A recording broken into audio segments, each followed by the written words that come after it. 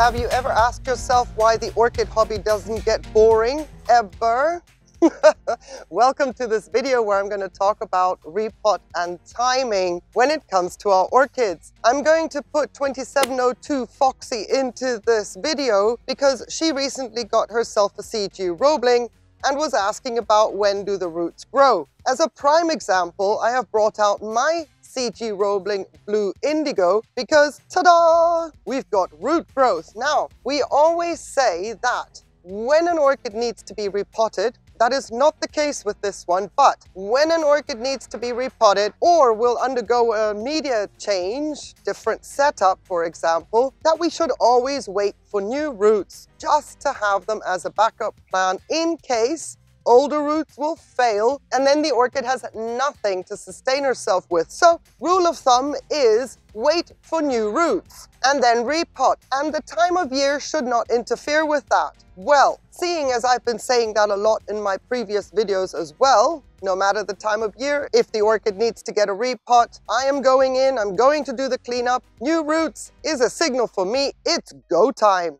Okay. Rule of thumb in the orchid hobby does not apply, and that's why growing orchids never gets boring. I want to put it out there that yes, 99% of the time, please follow that rule of thumb. Repot your orchids when new roots grow, and do not look at the calendar or the time of year. It is not always spring or summer when our orchids grow new roots. However, I'm going to bring in that 1% statistic and warn you that not all the time, just because new roots are growing and you need to repot your orchid, is it a good time. So, based on all the ongoings of my winter of 21 and 22, I'm going to put a video out there to tell you what I have been very cautious of and what I am not doing on orchids that do need a repot and a cleanup, just because right now they're starting their new roots. It is a beautiful sunny day here in southern Spain. Oh, but the forecast is not looking good at all. So far, we've had the coldest recorded March since all the data was being collected in Spain. And we are up for another 10 days or 2 weeks of cold temperatures before things get to how they should be with normal warm temperatures. If I didn't, at this point in time, have this forecast foreboding, I would be repotting, cleaning up the orchids that desperately need it because of their root growth, and the timing is right as well because of the temperatures. You see, anything that we do with our orchids that is out of the ordinary, and that would be removing it from the pot, doing a transition, dividing it, even if it's just a simple up pot. Disturbing the roots of our orchids is a major stress factor, and even if, let's say, the climate were not right, and let's say I've got rot in the pot, of course I would do anything to save the orchid. But if an orchid is healthy and we are just itching to get in there and the roots are growing, needs must does not apply if the temperatures are not going to back up what you're going to do with that orchid. The orchid is already under stress because the temperatures are not matching what it prefers to have. It has a lot to deal with just to not collapse.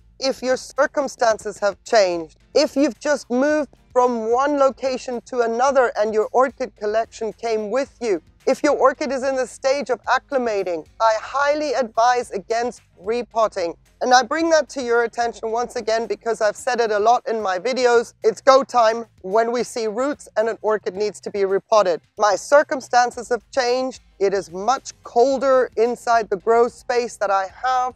I cannot provide for the coming weeks the temperatures my orchids require so that they can endure the stress of a repot while growing new roots. Everything is contradictory to what the orchid would prefer. And it is at this point in time that I caution everybody that likes to get into their pots very quickly to really assess the real necessity of the orchid and its conditions. Clearly, I speak to everybody that does grow orchids outdoors or that doesn't have heaters, humidifiers, heat mats going, artificial lights, and all of that fun stuff. And I still strongly advise everybody that has a controlled environment to continue to watch for signs of root growth for the right timing to repot. If I can get into my orchids in a couple of weeks, maybe 3 weeks from now, my new roots will have grown much longer than I prefer. If I then choose to do a repot, I am going to have to be extra special careful to not damage the new roots, which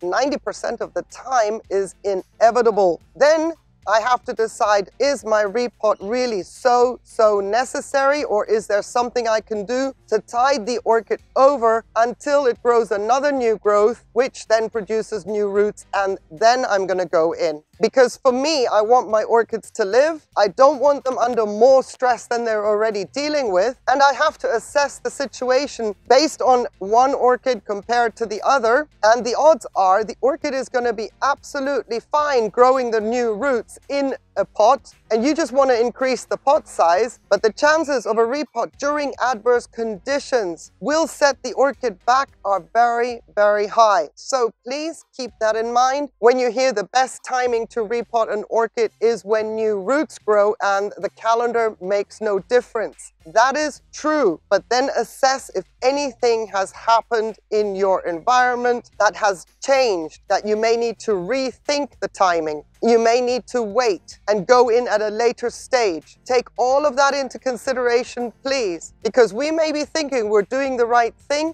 and the elements are working against us as well as the orchid. And on a side note, happy days! My CG Roebling is starting a new growth on the lead that should bloom later this summer, fingers crossed, without any deformed blooms. And 2702 Foxy, if you watch this video, you can see where the orchid is starting to grow new roots based on the fact that a new growth is starting. So hopefully what I told you in the comment has either already kicked in or will kick in soon enough. Check the growing points at the base of your orchid, and thank you for your comment. Thank you everybody for watching this video. I really hope that it was helpful. I appreciate your time very much. Have yourselves a beautiful day. One condition though, please, that you stay safe. Take care. Bye.